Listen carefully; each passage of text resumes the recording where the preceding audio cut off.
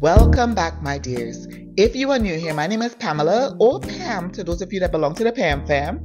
And on this channel, I provide fragrance recommendations and reviews and some useful tips to help you curate and care for your perfume collection.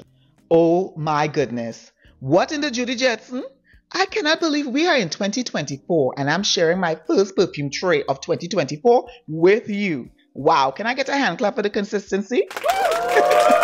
If you are ready to see what I've got for January 2024, let's get started. First up, we have Pretty by Rose Gold Fragrance Company. And guys, this perfume gets me compliments every single time that I wear it. If you didn't know, Rose Gold Fragrance Company is a small black-owned fragrance brand, and they put out some bangers. You really need to get your nose on their fragrances, but particularly, we're talking about Pretty here today. This is a well-done fruity, rosy combination where you have blueberry, you've got some herbs and spices in there, and then you've got rose. This is a phenomenal perfume.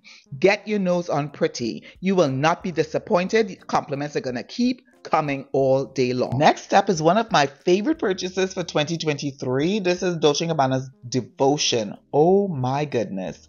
From the story this fragrance tells, the opening of candied lemon in the middle where you've got that panna cotta, so you feel like you're in a French cafe or something. Oh my gosh, it's so sexy. Tells a beautiful story in the skin. It's very simple, but it's very elevated to me, on my skin anyways. And that's why it's in my perfume tray this month, because I could not put it down, as you can see from the dent in it. Next up is Carolina Herrera's Good Girl Legere, one of the most underrated fragrances, I think. This is so beautiful. It opens fresh and sweet. The dry down is where the magic happens though, because that dulce de leche, it melts into the tonka bean to create the most stunningly beautiful creamy gourmand base ever. Again, this is highly underrated fragrance, and this is Good Girl Legere by Carolina Herrera. I added this fragrance, Roses Berberanza by MAISON LANCOME, because I really and truly have been neglecting it.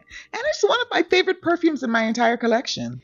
I remember my unboxing video, how I was affected by Roses Berberanza. So I think this is a goodbye. Oh, I'm excited.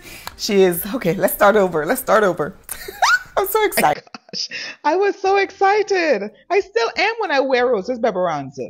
So it opens up with tangerine and some fruits in the middle, some nuts. It's very fruity, nutty. It's got a little booziness to it as well, a little jamminess. I would consider this one of the jammiest rose fragrances I have in my entire collection. Roses Berberanza needs some more love, and that's why it's in this month's perfume tray. Next fragrance on the tray is Gabrielle Essence by Chanel. Oh my gosh. I was just fiddling around with my collection and I sprayed this and I'm like, wow, how am I not wearing this? How have I been missing out on this in 2023? So yeah, this is going to be a banger for me this year. Another fragrance I definitely plan on wearing some more. Now, what I would say is that if you layer Gabrielle Essence, you will find more enjoyment out of it. So if you own it and you find that the fragrance just seems too demure, or it just seems like, oh my God, I'm kind of tired of smelling this, try layering it. I layered it with Chanel No. 5 body oil. Oh my gosh. Let me tell you guys, trust me when I say that combination is everything. It is an easy combination to wear. I was so surprised. This Chanel No. 5 body oil that I have gotten in my collection has amped up all my Chanel perfumes in my opinion. So this is Gabrielle Chanel.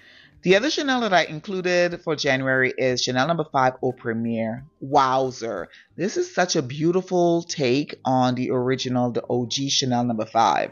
Now, I'm going to tell y'all here, if you don't have that Chanel No. 5 body oil, you need to go and get in your nose on it, because layering this with that Chanel No. 5 body oil elevates this fragrance even more. This is brighter, it's crisper, but oh my gosh, it is just a happy fragrance in my opinion. Next fragrance is Dior. Yes, guys, I'm doing a lot of designer fragrances. Dior Poison Girl Eau de Toilette. Oh my gosh.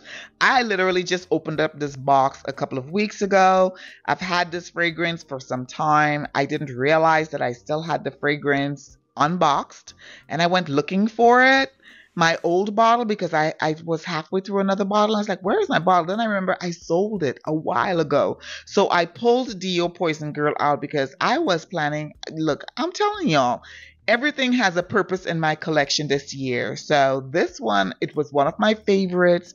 It's just a bright, friendly, how can I say? I use the word effervescent a lot, but that's what I get with this. Plus, it's a little sexy too. This is the eau de toilette version, and I know that I'm going to have to douse myself down in this, but I don't mind it. I really enjoy wearing this fragrance from what I can remember, so I can't wait to dive into it this month. Next in my perfume tray is Oudgasm Vanilla Oud 36 by Kayali.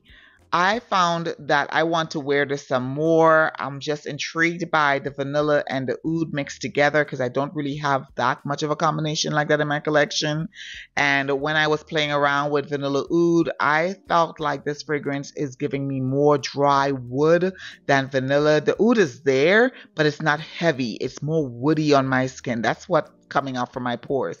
So I want to play with it some more this month, do some layering combinations with some other perfumes that I have in my tray and see what I could come up with. I'm actually excited. I'm looking forward to layering vanilla oud with Devotion, with Good Girl Legere, also with some others that's coming up later on that you're going to see. I'm really excited about having this perfume in my collection. So let's see how it performs. La Nuit Frisson. This is by Lancome. Guys, I think I love this bottle more than I love the perfume. Oh my gosh, look at this pretty bottle. Anyways, I am going to figure out if I want to keep this in my collection, and that's why it's in my January perfume tray, because I noticed I've had it for years. I have not been reaching for it. It should have had a bigger dent than it has now. So it's in the January perfume tray as a test to see whether I'm going to keep it or not. Speaking of beautiful bottles, this is Prada Paradox. This is another fragrance that I was not really on board with because it smells so similar to other fragrances that I had in my collection. But what I ended up doing is getting rid of those fragrances and I kept Prada Paradox. I am putting this on my January fragrance tray because I want to see if I can make this, in January, put a dent in it to where it's like half bottle. Actually think I can do it because this is such a fruity, bright, it's a very, in my opinion, playful fragrance. So it's not a fragrance that is like serious and sexy and, it is sexy, but it's not like, overtly sexy. So it's easy to wear at work. It's easy to wear if I'm going out shopping. It's easy to wear, like an easy grab. So I'm hoping I can put a bigger dent in this fragrance. So this is Prada Paradox. I can't even talk. Prada Paradox. Shouldn't be a surprise that I have another Kayali in my perfume tray.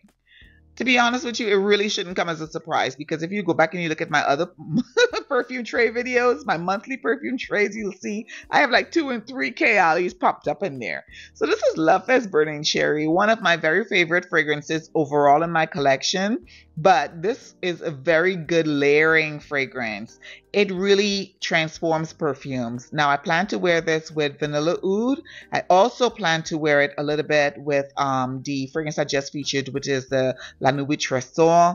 And I also have a combo to wear it with Devotion by Dolce & Gabbana. I mean, I can wear it by itself, but I prefer layering Love Fest Burning Cherry. I absolutely love this perfume. Guys, I love cherry so much, I'm including Tom Ford's Lost Cherry in this month's perfume tray rotation. I just have to. I haven't been giving this fragrance a fair shake. Well, I can't say a fair shake because I have been wearing it, just not a lot. I haven't featured it a lot. This is the OG. Lost Cherry is the OG. Everyone else, all the other cherry fragrances out there, utilize Lost Cherry by Tom Ford as the blueprint. Point blank, period. And the performance is where it's lacking. So no wonder everybody else is looking, people are looking for other options. If you like cherry fragrances, give yourself, go to the store, try and get a sniff of Lost Cherry. You don't necessarily have to buy this one. There are others out there, but this is in my January perfume tray because 1, I'm trying to finish up this bottle and crack open my bigger bottle, and 2, I love it. Comment below if you like cherry fragrances and if you own Lost Cherry and what your thoughts are on it. I have what I consider a lot of decants in my collection. I have 3 mils, 5 mils, and 10 mils. Mostly 10 mils. I use decants as a way to sample perfumes that I'm either intrigued by, interested in, but I don't want to pay the full price for. It's just basically a tester. Figure out whether I want to buy a full bottle. As you can tell by some of these dents, I actually really like some of these fragrances, but I'm not sure still if I want to buy a full bottle. So I'm going to wear them in January and figure it out from there, whether or not I'm going to go full mode, commit, buy a full bottle because I love it, or whether I'm just going to pass on it. 1861 Decaf by Xerjoff has these elements that I love in the accords. It's balsamic, it's citrus, it's got a little tobacco, so all know I love vanilla. And then of course you've got Awaz Helwa. Guys, this is high up on a price point, so I have to be very careful about this one. I don't want to regret it. And Confetto by Perfume Aroma. I know I love this fragrance, but I don't know. I love the other Perfume Aromas more, so I'm still going back and forth on Confetto. But Fire at Will by Javoy. Yeah, guys, I really want a bottle, but I want it at a good price. So if you know anybody selling a bottle at a decent price, please let me know. Not subscribed to the channel, you like this type of content, it's providing value to you, please consider subscribing and joining the family. So my dears, thank you so much for hanging out with me today. Please take care of yourself, take care of each other, and I'll see you in the next video. Bye.